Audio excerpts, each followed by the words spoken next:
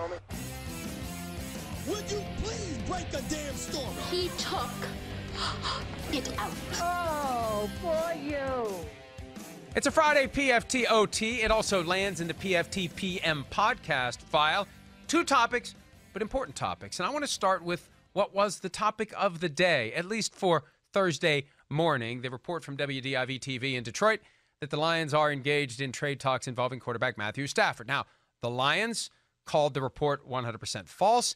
We went through all the details as to why it makes no sense to trade Matthew Stafford. First of all, $32 million cap charge for a guy who wouldn't be on your team this year if you trade him. Second of all, when owner Martha Firestone Ford came out in December and said that Coach Matt Patricia and GM Bob Quinn will be back, I got the impression that the pressure is on both of them to get it done next year, and it's going to be harder to get it done if Matthew Stafford isn't your quarterback, because who's your quarterback going to be? And also, to the extent that ownership seems to be sensitive to what fans are saying, you don't want to give the fans more reason to complain by sending away the guy who has become the face of the franchise since he arrived as the first overall pick in 2009. Now, for clarity, WDIV reported initially that the trade talks were happening based on unnamed sources close to Stafford and to the Lions.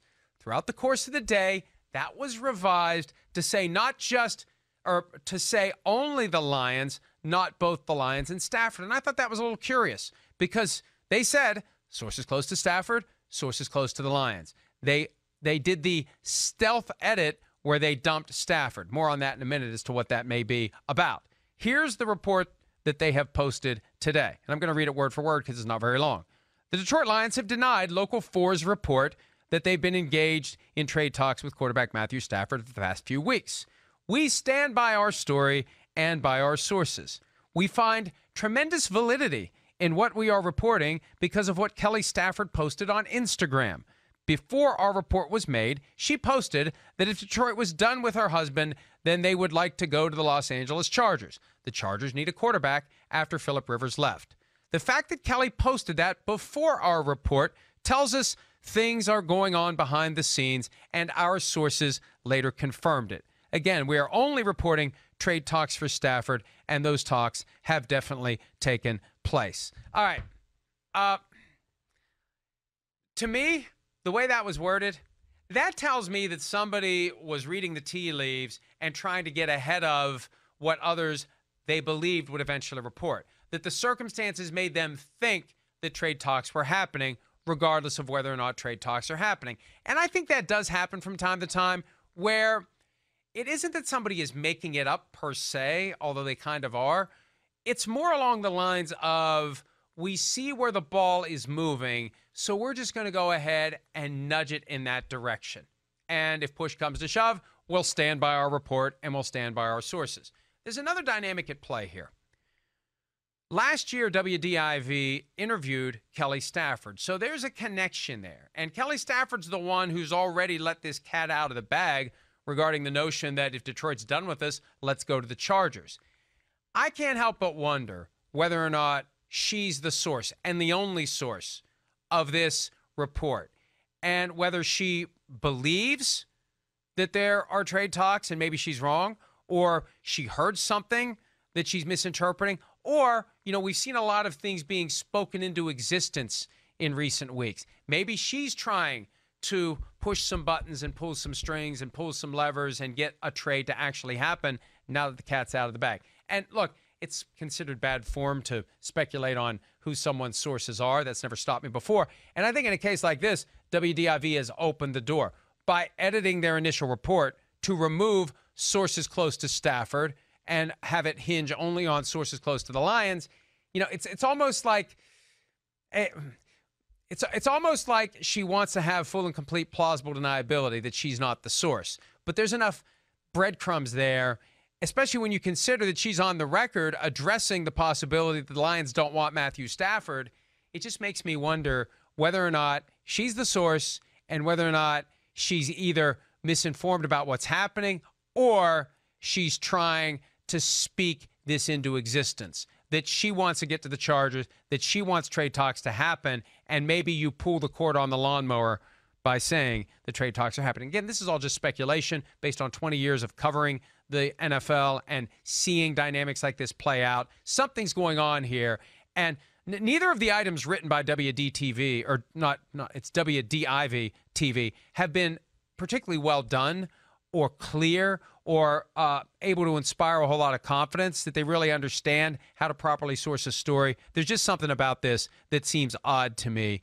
And we'll see how that all plays out in the coming days. But I don't think Matthew Stafford is going anywhere. If he wants out, that's a different issue, because it's very hard to have a successful football team if your franchise quarterback doesn't want to be there anymore. Maybe that's where this eventually is heading. All right, the NFL and the NFLPA heading toward a new CBA, unless they aren't. And at some point they will have a new CBA. And I think there's been a very pragmatic view taken by the NFLPA as it relates to the offer that's currently on the table.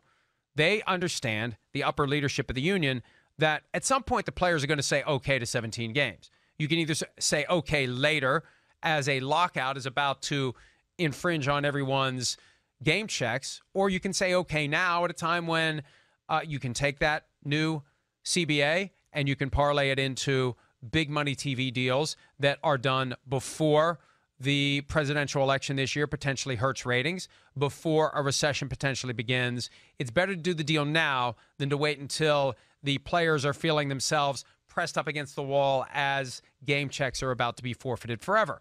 I say all that because ESPN reported on Thursday night that the union is actually now taking the case directly to all players. Now, there's no guarantee all players are going to participate, but they're having 8 conference calls, 1 per division. The players have the call-in information, and the players have a chance to hear exactly from NFLPA leadership what's going on. And I think that this may be a way to try to get the player reps to come around, because the player reps aren't coming around on the idea that this is a smart deal to do. They don't want 17 games. They're pushing back against this proposal. And I think that the judgment and the wisdom here of DeMaurice Smith, it's spot on. Eventually, the players are going to accept this. So why not do it now? Now, maybe the end result of this is, screw it, we're going to take a lockout.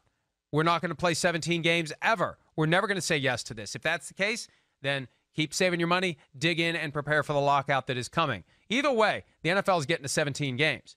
And I think it's smart to just go ahead and do the deal now, because you're going to do the same deal later. And maybe there's a chance later the deal isn't as good because the TV deals may not be as good later. That's the thing to keep in mind. So the union trying to get the players on board, the rank and file on board, in the hopes of getting the player representatives on board, because 2/3 of them have to accept this proposal before the union members can engage in what would be a simple majority vote to accept the NFL current proposal for a 10-game CBA based upon, or a 10-year CBA, based upon a 17-game regular season that would begin by 2021. All right, that's it. Let's call it there. PFTOT, PFTPM, a couple of big topics to consider as the weekend unfolds. Enjoy your weekend of XFL action. Sims, I'm told, will be back on Monday. We'll continue the NFL discussion leading up to the scouting combine, which will be here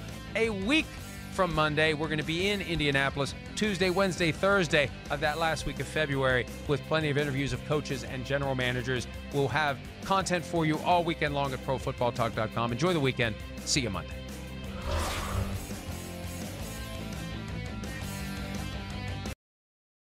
Hi, I'm Mike Tirico, and thanks for watching. Make sure to hit subscribe for the latest news and highlights from NBC Sports.